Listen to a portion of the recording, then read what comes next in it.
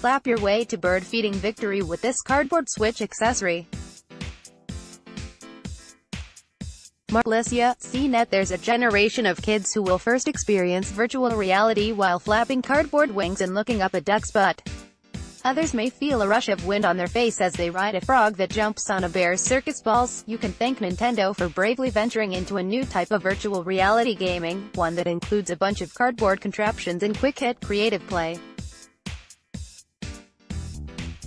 Now playing, watch this Nintendo Labo VR hands-on, this virtual reality gets. The new Nintendo Labo VR kit is the latest batch of cardboard contraptions you build for the Switch game console. This time, the DIY accessory bundle is designed to be used for a wide range of mini VR games, for ages 7 and up. The Labo VR kit launches April 12, but Nintendo gave some press an early look at the experience.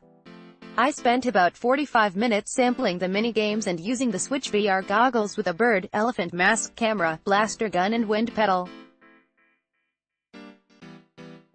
Nothing is strapped to your face. All the games are designed for short bursts of play, some with timed rounds. Other games have you pass it to a friend to take turns, pew-pew.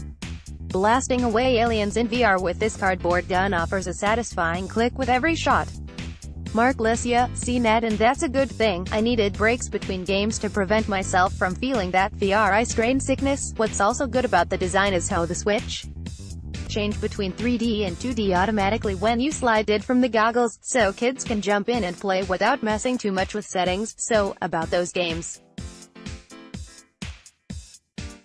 With one of the bird games, I'm squeezing down on 2 cardboard handles to flap wings on the duck-figured goggles, soaring around a land collecting food for overly dramatic baby birds. In another game, I press my foot down on a pedal attached to a big cardboard fan flap, so every press of the pedal offers a refreshing swoosh of air in my face. I held the VR goggles with both hands, pretending to ride a frog that's jumping in the air when I press my foot, as circus bears toss balls at me. The game itself isn't very complex. But what other VR system blows air in your face as you play? Bear in mind, VR games for the Switch are designed to be basic for quick play.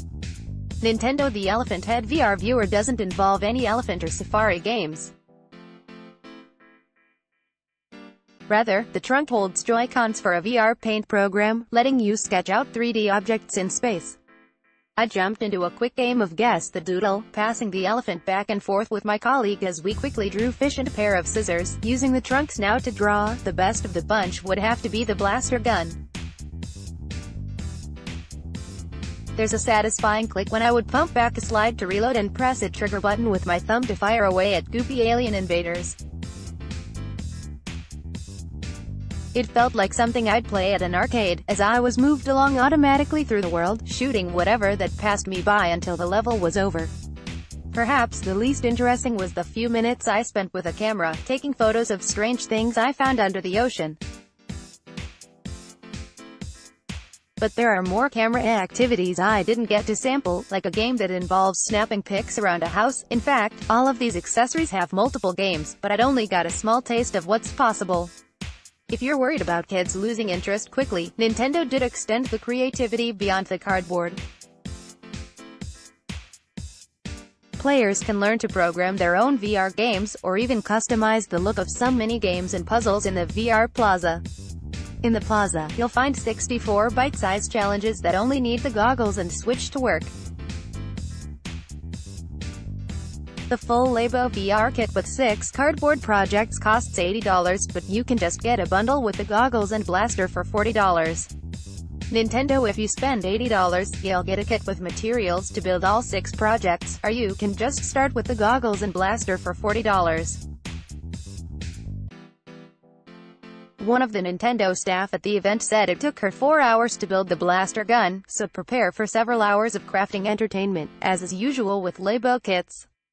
The challenges may be quick and parents may find a collection of cardboard stuff taking up space around the house when all the games are done.